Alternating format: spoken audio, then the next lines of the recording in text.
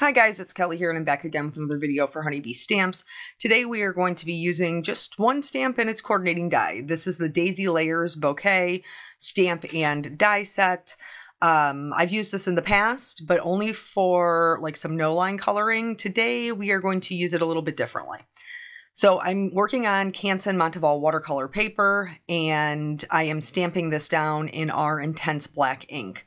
I'm going to stamp it two or three times, because it's the first time I'm stamping it with black ink, and stamping on watercolor paper because it's textured is like, meh, sometimes you gotta stamp more than once to get a good impression.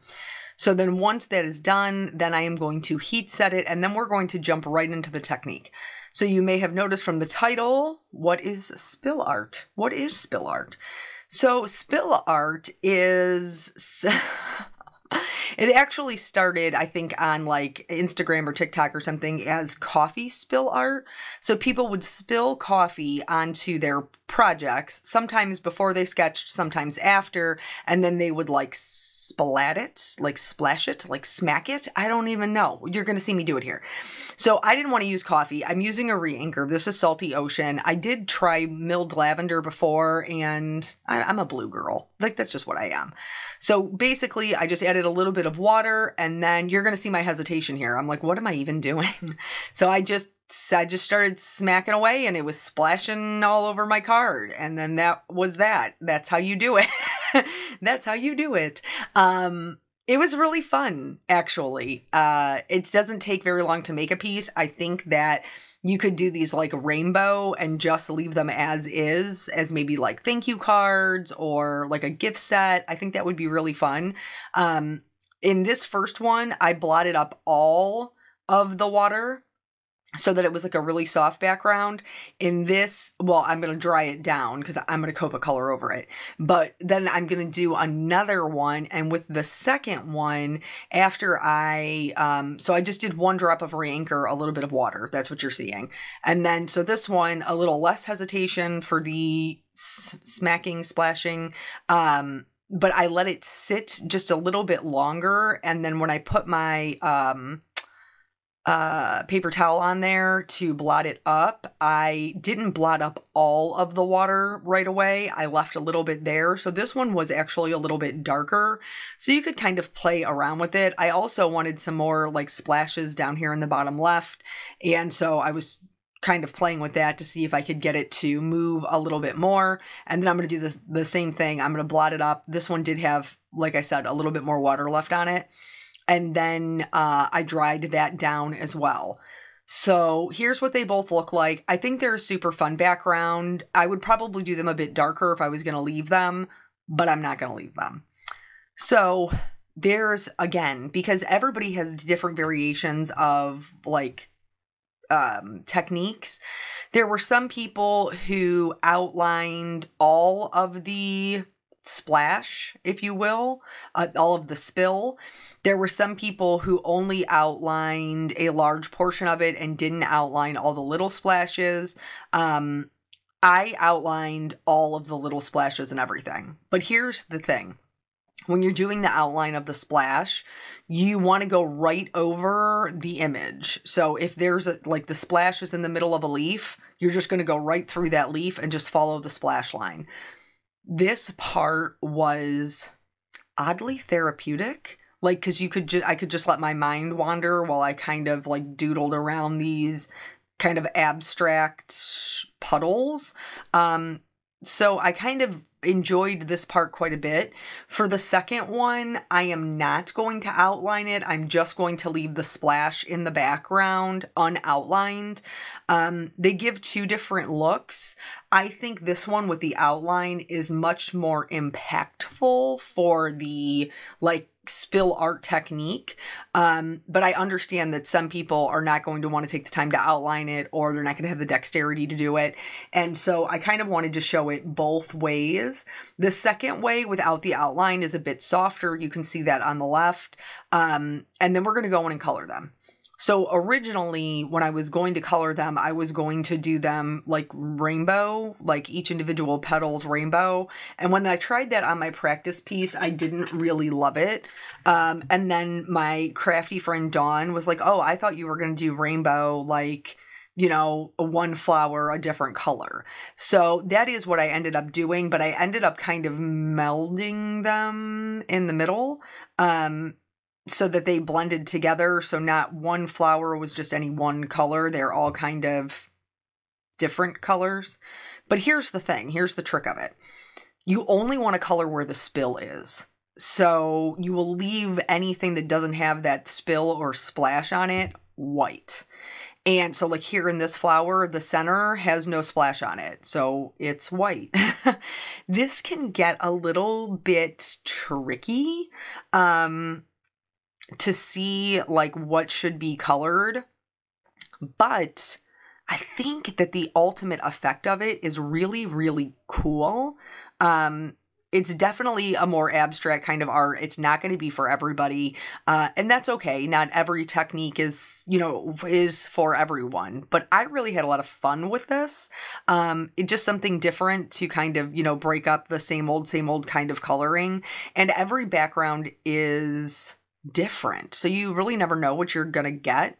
I just thought it was really fun. So I'll be interested to see what you guys have to say. If you like the softer version or if you like the outlined version, or if you like it at all, quite honestly, because for some people it's not going to be for them, and that's okay.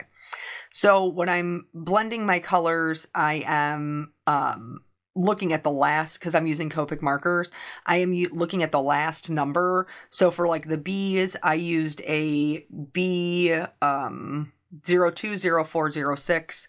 For my violets, I used a V010406. For my red violets or my pinks, I used a 020406. So I know all of those are going to blend really nicely together because they're all ending in that like 1-2 range, 3-4 range, or a 5-6 range. I didn't go any darker than that except for the centers of the flowers, and those weren't blended with anything else, just, you know, just amongst themselves. So I didn't have to worry about the color families blending. But yeah, it was fun, and I like the little rainbow look. I will say I did run into a little bit of a problem when it came to the edges, and of course I left that in because I think it's super important to show not only the mistakes that we make as, you know, quote unquote professional crafters, but I think it's also important to show you how I fixed it. So that way, if you have the same issue or a similar issue, you know, maybe that might help you out in the future. I did on my practice piece, I also stamped it in a no line. Honeybee has a no line coloring ink. And so I stamped it in that as well. I liked the black outline a lot better. But you know, to each their own. Like I said, there's a whole bunch of, if you like went onto YouTube and typed in spill art or coffee spill art, you would get a ton. And some of them are like portraits and they're really stunning. But you know, we find inspiration from everything. And for me, like seeing other people do art or the other takes on art just in different areas other than card making or, you know, stamping and papercraft. I loved being able to incorporate that kind of back into what I do in maybe a slightly different way. So here, I obviously didn't do a sketch. I used a stamp. And because this was the first time I was doing it, I chose to use a stamp that was already put together. Consequently, you know, it's a daisy bouquet. Somebody else has already built this. Another one that would be really good for this would be the beautiful blooms from Honeybee. That's a large image. Any of the, like there's a dahlia, there's a sunflower. You could use those as well.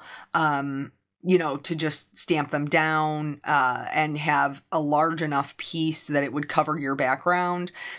But because I wasn't really sure how like the first time I tried it with a spoon and I was like, this is not splashing. And then I was like, I should just use my hand. I should just use my hand. And that did work a lot better, a lot better. So just kind of very fun.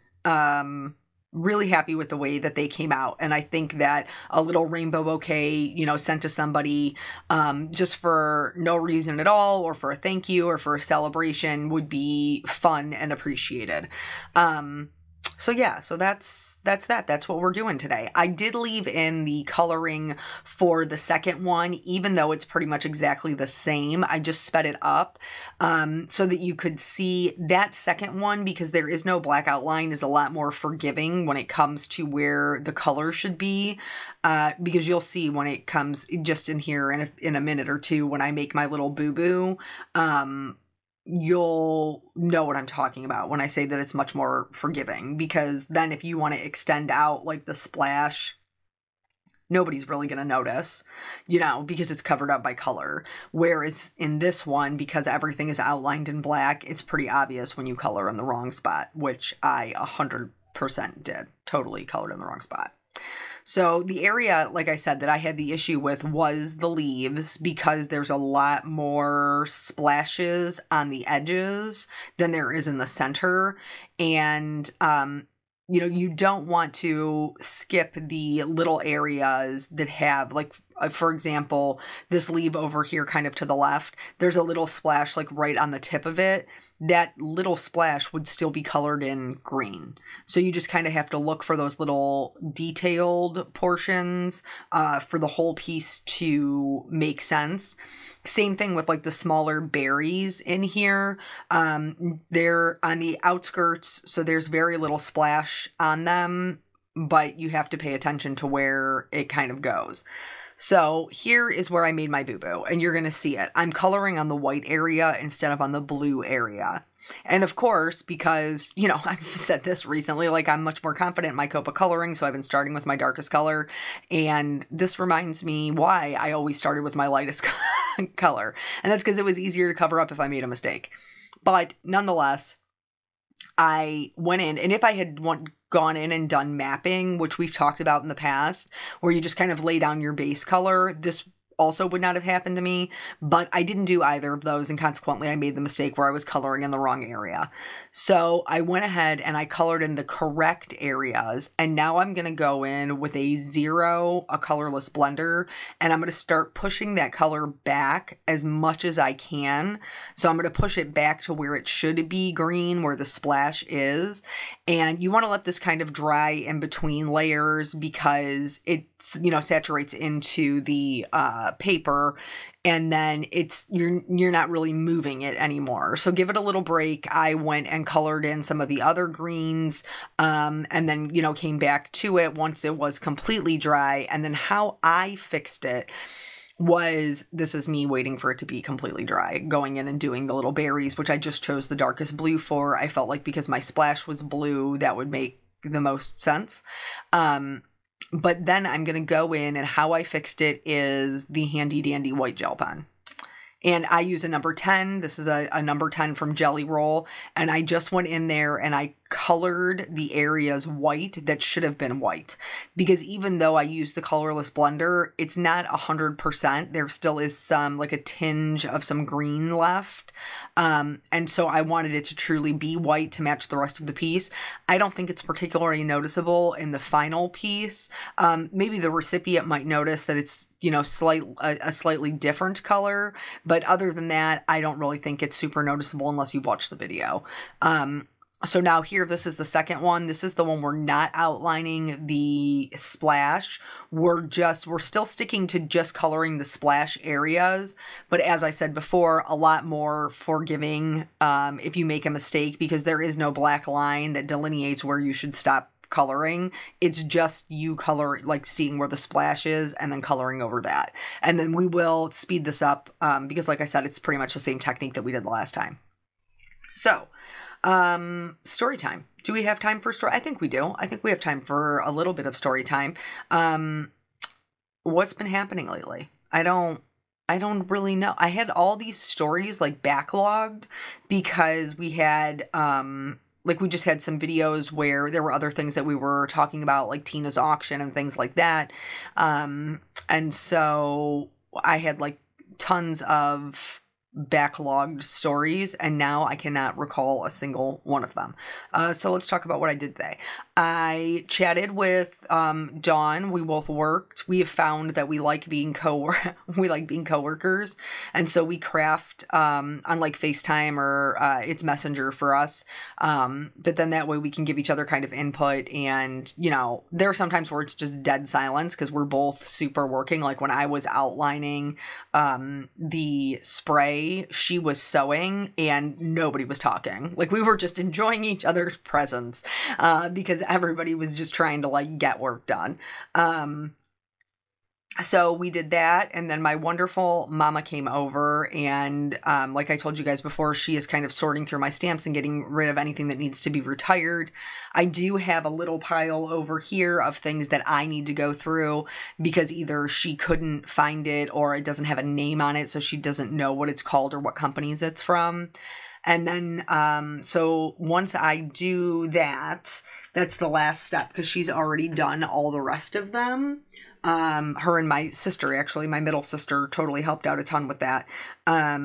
Then I will, she's like, you got 2 weeks. That's what she told me. She's like, you have 2 weeks to get through these. And then I'm coming back over here and then we are packing the boxes, which is mystery boxes. And so I will definitely be announcing that once, we will have those to be, distributed and purchased, because I have got to get this stuff out of my house, y'all. I do.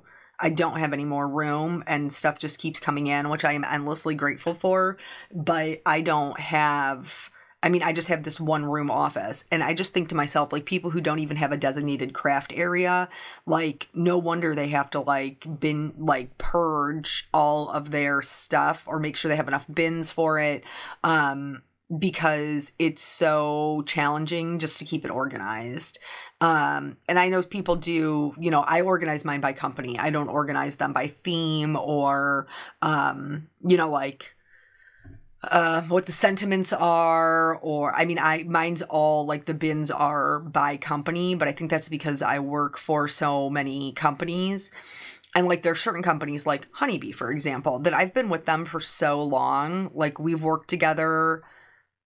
Is it 6 years? I think it's 6. I can't remember. It's been a lot of years. And so because of that, I literally have everything that they have ever, like, put out. Well, I shouldn't say everything. That's not entirely true, but I got a lot of it. And, so because of that, like, as things retired, should I have gone through and gotten rid of it? Absolutely. Did I have time to do that? Absolutely not.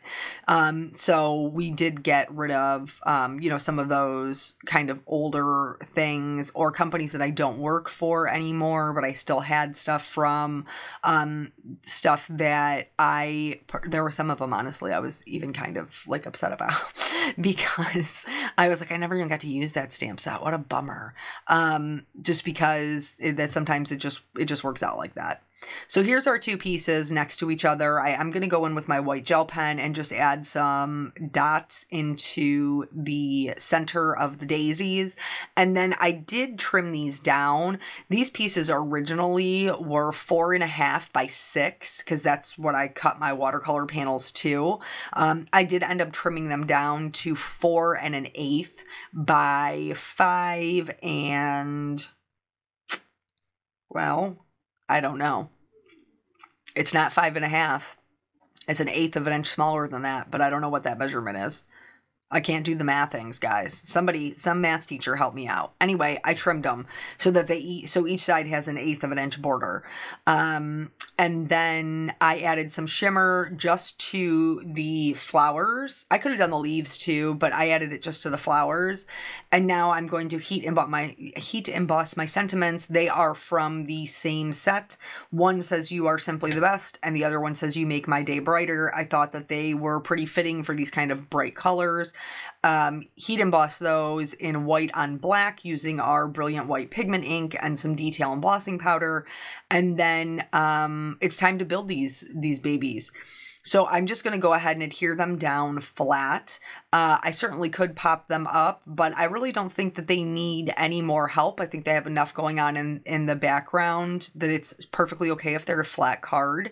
So I'm going to adhere that down. This one's going to end up being a landscape card, and the other one is going to end up being a portrait or a vertical card. After I looked at them, like once I got them adhered down to the panel, I decided that I did want to cut just a few more of the sentiment to stack them up so that they would have a little bit more weight. And so I cut 2 more of each out of white cardstock and then just adhered them together. And then we're going to accent with some gem stickers. So yeah, so my mom came over, we went through those, and then I had groceries. I got those put away in the refrigerator, cleaned out, and then it was time to go get Miss Katie Caitlin. So I went and picked her up, came home. My wonderful mama came back over to visit, because she's like, well, if I don't see her now, then I'm not going to get to see her this week. And Peanut was, unfortunately, he was sick last night in the middle of the night. It seems like it was something he ate. So he did not go to school today. But so hopefully I will get to see him tomorrow.